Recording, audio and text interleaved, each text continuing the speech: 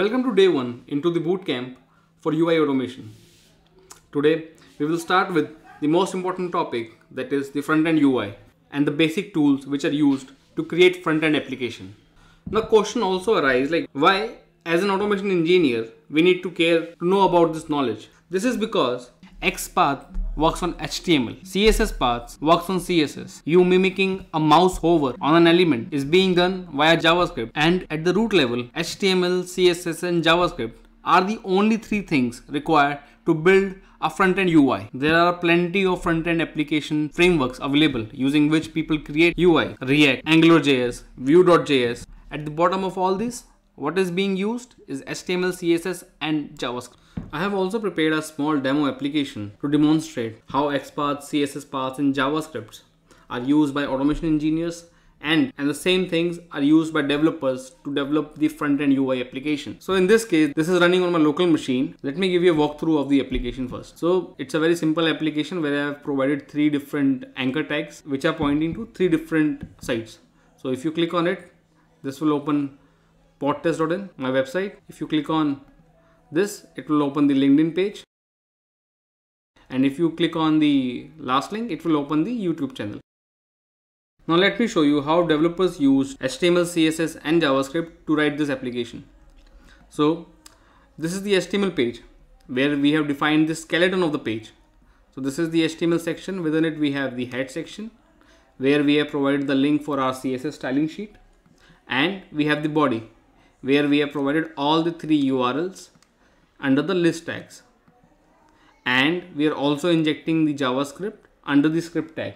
Now, and if you would see, we have different attributes being used to uniquely identify these different selectors on the page, and these attributes are used by the automation engineers to write their locator strategies, and the same attributes are used to provide CSS styling to those elements. So if you would see in the style.css sheet which is being used to provide the styling to this page, we have this style.css file where if you would see we are providing these styling, but the stylings are applied using the same way we write CSS path. So we had this anchor tag which has the ID attribute linked in ID. And if we go on to the style.css sheet over here to provide the styling to that element, we use the same concept. We have written the CSS path for it. It is using the ID which is represented by a hash and then the ID. In our case that is LinkedIn -ID, and then we are saying that okay, wherever we find this ID, please provide this styling to it. And similarly, in case of classes, we have a anchor tag with the class name videos. So dot represents the class name. So it is saying apply this styling on the element which has this class name. And similarly, we are saying that under the anchor tag, there is a class with the name website. Apply the styling of color blue to that element. And as the automation engineer, we also tend to use the same strategy to write our CSS path, so that we can get to that selector and use them for our automation action mimic. Now coming on to the last part of JavaScript, which is used to add the behavior to the application. So in this JavaScript file, we have provided 3 different behaviors, and to provide the behaviors, again we require the CSS paths. If you would see, we have written document.querySelector. QuerySelector expects you to write a CSS path, and we have written again .website is the class name of an anchor element. So it is saying that okay, go to this element and add an event listener to it. So what it does is, it is saying that okay, whenever someone hovers the mouse over this element, you please run this script which is changing the background of this element to this color. And similarly, when someone moves out the mouse from the element, change the color to orange. And there is an additional thing which I am doing where I am logging one of the messages on the screen, and I will show you where you can see these messages on the dev tool. So let's see. So let me right click over here and do an inspect. So this will open the dev tools for us, and the first thing we see is the HTML rendering of this website. Over here you can see this HTML DOM is similar to what we had in our project. It has taken up that HTML to render the website, and this is how it looks like. Now this is like the skeleton of the page. These colors, right, and these styling are coming from using the CSS paths. Where is the CSS? If you will see on the right hand side, this is the style section. So let's say that we want to check the styling on this particular element. So let's do this. So we click on this element. It says that this is the element for it, and this is the styling applied. So you can see that over here the styling which we provided from our CSS sheet is being displayed here, which is saying that dot videos, and apply this styling over it, which is this, right? And now to mimic the JavaScript behavior which we had on the hovering of the mouse and moving out the mouse, this is the behavior. If you hover the mouse, it shows green, and if you move out the mouse, it shows orange. And to see the JavaScript, this is where it was placed, and over here in the DevTools, you can find it under the Application tab. Go to Scripts, and this is the script.js. And this is what we have provided as part of our project. And these two are providing the behavior of hovering the mouse over this My Website link, and then removing it brings the orange color. And the last thing which the JavaScript was doing for us was logging the information when someone was clicking on it. Where do you see that information? Let's say that I clicked on this. So once you click on it, it opens up the page, but let's see where that message comes in, right? It will appear in this console. You can see PodTest website URL is clicked. So everything you've written as part of a UI application, you can see it on the DevTools.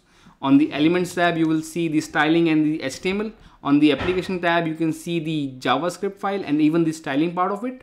And also, you can see the JavaScript logging which is happening, or the error logs, whichever will appear while rendering the page, will all show up here in this console tab. Now let's see how, as an automation engineer, you can use all this information for your advantage. So first thing, the understanding of an HTML tags and the sequencing of it will help you to write a better Xpath, and will tell you about the structure of the application, how it is being rendered. Let's say that we want to click on this subscribe my YouTube channel, right? So what we'll do, we need to find a selector for it. So how we'll do it? We can just right click on it, we can inspect it, and we know, right, that this is the selector for it. So what we need to do is, so we need to provide the selector for it. So what we can do is, we can use these attributes, right? ID, class, href, even the text. So let us use the class part. Let's see how this helps us to write the Xpath. So we'll do / anchor tag, we'll do class equals to videos, and it is perfectly matching to the element we wanted. We can use this Xpath in our automation suite to reach to this element, and then we can provide a method to it to click on it. Now let's work on the CSS path. Now as the front-end developer used those CSS paths to write the styling for it, we can use the CSS using the same concept and write the CSS path for it again to reach to this element over here. So how we can do is, we can use these attributes again. So let's write the CSS path for this element again. So we can just simply write dot videos, and this is matching to one of the element on the DOM, which is this. And this is exactly what the developers wrote to provide the styling to this element. Now the last part, the JavaScript part. So let's come to the console tab here. So using this console tab, we will write our own JavaScript to mimic the behavior of clicking on this my YouTube channel link. So let's do it. So we'll use the same strategy, document.query selector, and then within it we'll provide a CSS path, which would be dot videos again. And after this, there are methods which this HTML DOM provides us. So the method is dot click. Once you enter this, you will see that it clicks on that URL and it will open the YouTube page. See, correct? So using the same concepts within the automation, you use all these three: HTML DOM, CSS path, Xpath, and these JavaScript queries to perform your day-to-day job. And this is the very essential knowledge which you all should have, because these are like nut and bolts of the complete automation machinery. If you understand this well, you will be able to proceed with a better understanding, and you will have better results than anyone else who doesn't know these things. So hopefully, when you will be using the front-end application in your projects, in your companies, you will be able to make sense of things, how the front-end application is working. You can try to go to the element section, you can try to go to the application section and see what all information do you see there. I hope now you will appreciate the fact that why HTML, CSS and JavaScripts are so important for us to understand, and how as an automation engineer they help us to write the better automation scripts. I hope you enjoyed the session today and would have learned something new. If you did, please subscribe the channel and do share the content with others as well.